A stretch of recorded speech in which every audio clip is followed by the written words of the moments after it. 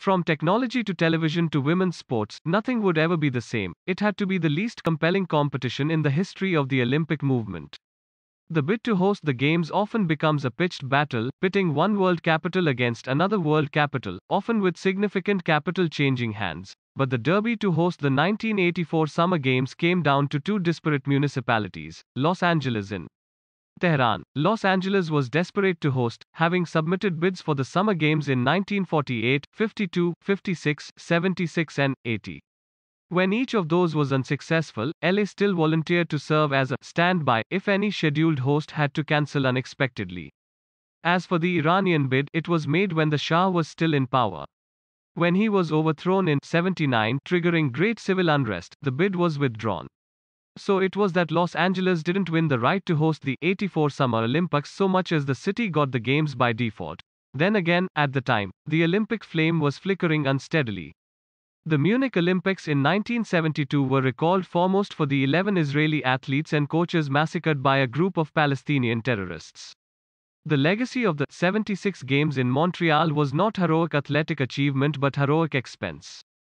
Games slated to cost $250 million carried a final price tag of $1.4 billion, and Canadians wouldn't discharge this debt until the fall of 2006, 30 years after the closing ceremony.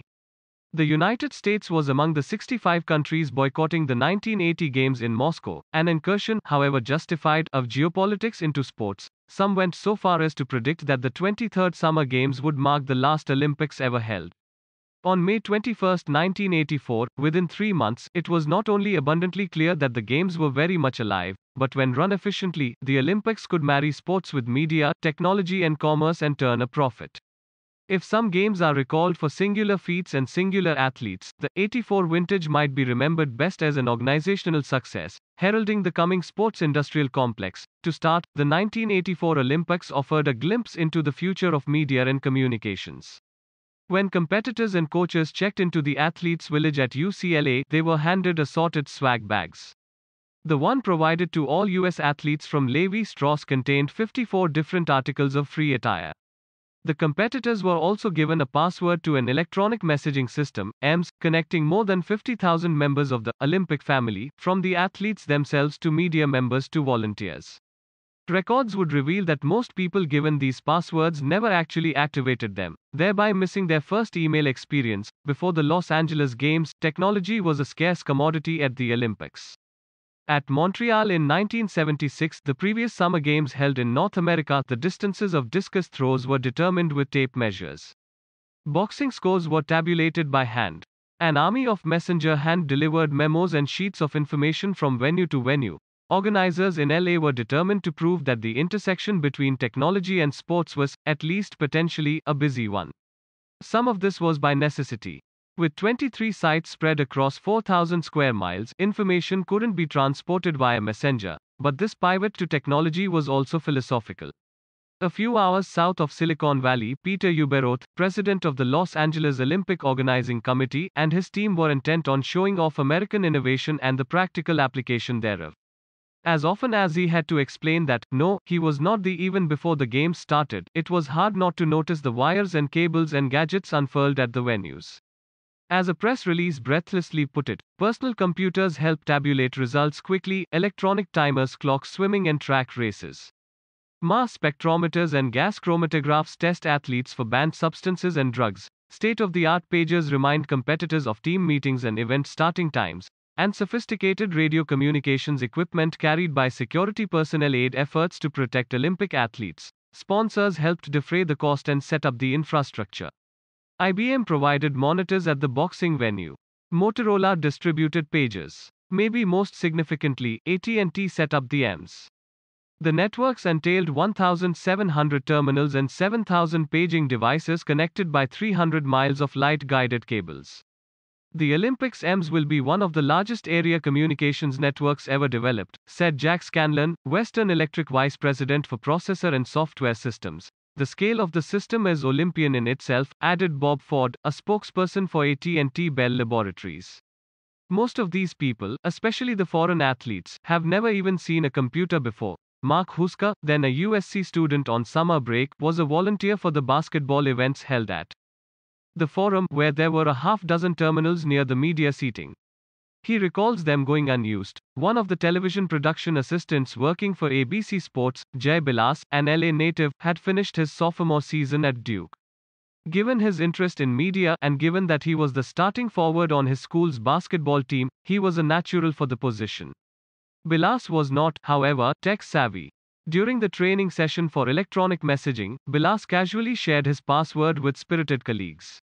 Later that day, female production assistants were surprised to receive strikingly personal messages from Jay Bilas when they weren't hacking one another's accounts. The production assistants gradually took to this instant electronic communication. They realized that they could send one another short messages, arrange meetup times and gossip, without worrying about remembering phone numbers or getting busy signals. The few Olympic volunteers and media members who took the time to use these accounts realized another benefit. As the games were unfolding, it was fun to send messages back and forth, firing off staccato burst observations, issuing predictions and making offhand remarks and cracking snarky jokes. In retrospect, they were using email to have a second screen experience. For decades, Pauley Pavilion had been most closely associated with giant men, most notably the UCLA basketball teams that won 10 national titles in 12 seasons under coach John Wooden. But on August 3, 1984, Pauley belonged to a 4 feet 8 inches waif with size 3 feet, a 16-year-old who, as Mary Lou Retton of Fairmont, WVA, something other than a gymnastics hotbed, was so transfixed by gymnastics as she watched Nadia Canesi of Romania in the 1976 Olympics that she would sleep in a leotard. Within a few years she was being coached by Bela Karolyi, the austere Romanian who had trained Canesi. Here Retton was, 8 years later, herself in the Olympics, with a chance at gold, pitted against Canesi's heir apparent. Trailing Romania's Ekaterina Szabo by 0.05 of a point in the women's all-around, Retton headed to Karolyi. "You need a 10, he told her flatly. She nodded, took a breath and executed a vault. In the mid-1980s, the sport's public, fans, media, sponsors, still had an uneasy relationship with women's sports. Title IX, then 12 years old, was supposed to have created equal opportunity for women, but for college administrators and athletic directors, it was a piece of federal legislation that went largely ignored. The number of broadcast windows and column inches devoted to women's sports was vanishingly small. In 1984, the ratio of women athletes participating in the Olympics hit a high of 23.1%. How could this be that for every woman Olympic athlete there were 3 men? Fewer events, for one. Until 1960, women's Olympic track races were never longer than 200 meters, with one notable exception.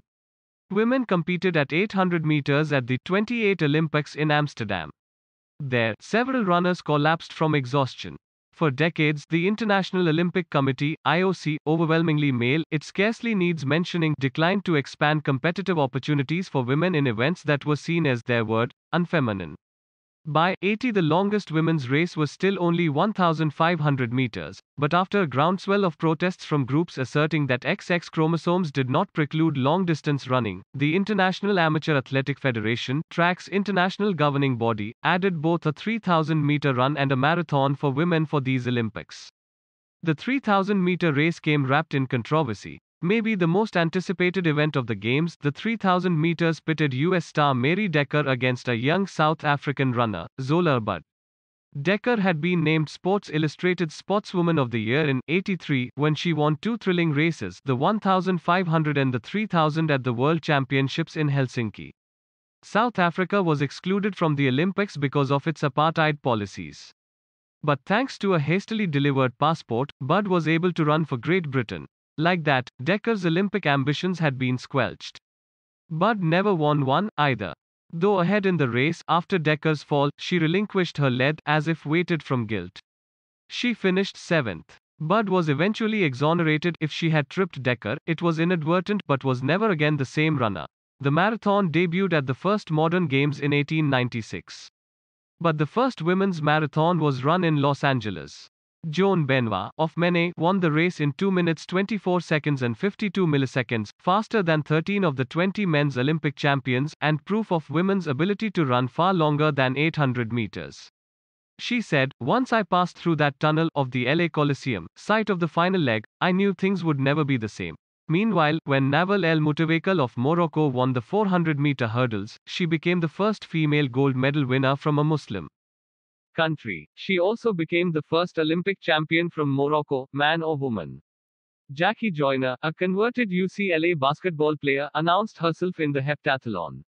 By the time the U.S. women's basketball team had won gold and their coach, Pat Summitt, had been hoisted in the air, many wondered whether Cheryl Miller, the team's star, was the most dominant player, woman or man, on the planet. Joan Benoit was right. Things would never be the same. The percentage of female athletes would rise in each Olympics thereafter and is currently crowding 50%. Never mind a women's Olympic marathon, eventually there would be women's wrestling and boxing. Just as critically, the LA Olympics offered proof that sports fans, and, no less crucially, networks and sponsors, could, and would, warm to women in competition. China's first full Olympic delegation yielded 32 medals, including 15 golds. While sports had already been used as a crowbar to pry open diplomatic relations with China, the success of 1984 did something else. It changed China's self-perception. Susan Brownell, once a nationally ranked U.S. heptathlete, spent time in Beijing in the 80s researching the anthropology of Chinese sport. She noted that Chinese athletes were often convinced that they were physically inferior to those of other ethnicities. This served, she told SI, as the basis for self-fulfilling defeatism. Inasmuch as Chinese athletes were successful, they had excelled in technique sports, such as riflery, archery and table tennis. Chen Weiqiang, the featherweight weightlifting champion, not only won gold but then held aloft the hand of the bronze medalist, who was from Taiwan.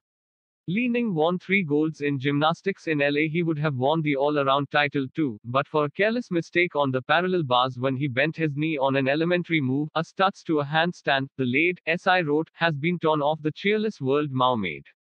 Life is full of change, full of wonder, full of promise. Li Ning also used the 1984 Olympics to launch himself. After his gymnastics career, he founded what would become China's largest sportswear company and one of the largest in the world. At its height in 2007, Li Ning Company Limited boasted 4,300 retail stores across the globe, a new commercial model for a blossoming economy. It was only fitting that he lit the torch during the opening ceremony of the '08 Beijing Games. If the 1984 Olympics expanded the scope of events, athletes and participating countries, these games also opened the door to a new class of athletes, professionals. Before 1984, the Olympic soccer competition was open to only amateurs. This had the consequence of ensuring that the World Cup was the sport's quadrennial tournament, open, as it was, to all players. It also meant that the Olympic format gave an advantage to players and teams representing Eastern Europe, where the entire concept of professionalism in sports scarcely existed. The tournament was a terrific success. France beat Brazil 2-0 in a spellbinding final played before 101,799 at the Rose Bowl. Then the largest crowd to watch a soccer match in the US. Among those in attendance were dozens of IOC officials, who, apart from a gripping game, saw the potential for marketing dollars that came by a loosening of the amateurism rules. The door ajar. Within 8 years, the best professional players in the NBA, the Dream Team, which included Michael Jordan, Larry Bird and Magic Johnson, were the stars of the Barcelona Olympics. 2 years after that, the US, having demonstrated an ability to support international soccer, hosted the 1994 World Cup.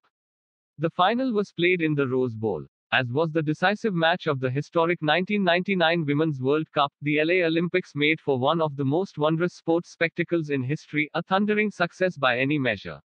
The Games featured almost 7,000 athletes from 140 countries and awarded 688 total medals, in 221 events. The United States was the runaway winner, and unquestionably the biggest beneficiary of the communist boycott. At the 1976 Montreal Games, U.S. athletes had won 94 medals, 34 of them gold. In '84, with so many rivals absent, U.S. athletes won 174 medals, 83 of them gold. Yet there was little sense that the competition had been diluted. The gold medalists had competed better than anyone else in the competition, and fans seized on this, not on the absentees. For all the new stars minted, none shone brighter than a 46-year-old man who wore loafers and a suit, ate entire meals while walking and survived on astonishingly little sleep. Before the games had ended, the legend of Peter Ueberroth was already being recounted. With little budget and lots of challenges, and with military precision, LA had staged an Olympics that would become the new standard bearer. Beyond that, the alloy of sports and commerce and television would become a new blueprint.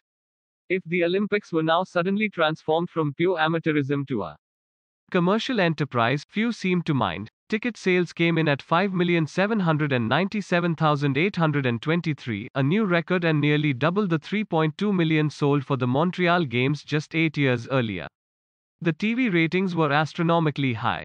More than 180 million Americans watched, making the 1984 Summer Olympics the most viewed event in television history. 90% of all US households had tuned into the games at some point. The sponsors that had committed roughly $150 million were thrilled with the association. Los Angeles was plump with civic pride and, by extension, the United States swelled with national pride. During the game's closing ceremony, Uberoth was saluted with a standing ovation from the crowd of 93,000 at the LA Coliseum. When the final balance sheets were prepared, the games showed a profit of more than $250 million. Uberoth was awarded a $475,000 bonus. He gave the money to charity. Much of that profit was reinvested in sports programs and facilities in Los Angeles through the LA84 Foundation. One of the projects included funding a series of after-school football teams in Compton. With his father serving a life sentence for a murder conviction, Kalen Moore availed himself to the program. He ended up going to TCU on a football scholarship and then becoming a Rhodes Scholar. Nearby, a youth basketball program was also subsidized by the LA84 funds. One of the players taking advantage of this program, a hard-nosed guard named Russell Westbrook. Also in Compton, LA84 supported a program called National Junior Tennis and Learning, NJTL, operated by the SoCal Tennis Association and designed to introduce the sport to kids from low-income neighborhoods. At NJTL events in Compton, volunteers watched, awestruck, as a pair of sisters in the program already showed more than a passing familiarity with tennis. One day, those sisters, Venus and Serena Williams, would, among many other achievements, win Olympic gold medals themselves.